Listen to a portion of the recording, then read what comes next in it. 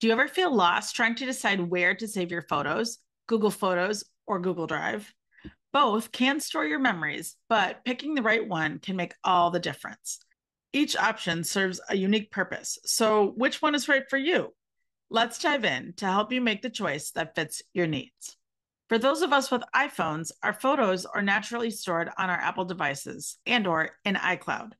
But what happens when we want to get the photos into our Google ecosystem? What are our options and which is the best one? Be sure to stay to the end to learn my favorite trick for getting the photos into your Google Drive. Options for storing photos in Google are Google Photos and Google Drive, both of which can store photos and both count towards your Google storage space limits. So, how do I know when to save photos in Google Photos versus Google Drive? Choosing one or the other depends on what you want to do with the photos after you save them. Here are some factors to consider. Google Photos is ideal if your goal is to view the photos digitally on your phone or your computer, and if you want to create albums to view and share digitally.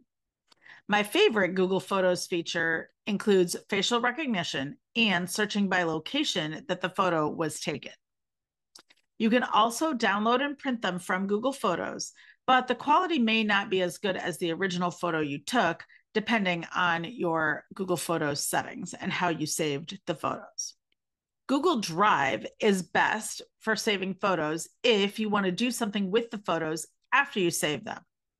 Reasons to save your photos in Google Drive are saving the file with the original resolution or highest quality possible, saving the before and after photos with the rest of the client files, sharing your photos with your VA or social media person so that they can use them in their workflow, and then they can put the branded photos in another Google Drive folder as well.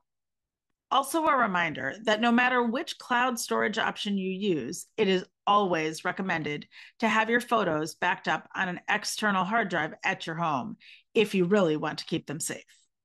To review, neither one of these two apps can do all the things, but just like everything else, it's important to know how you want to use the photos before deciding where to store them. Google Photos is best for easily viewing the photos digitally, while Google Drive is best for storing the raw files to use in another way. To learn my favorite trick for getting the photos on your phone into your Google Drive, check out the linked video. I look forward to helping you succeed.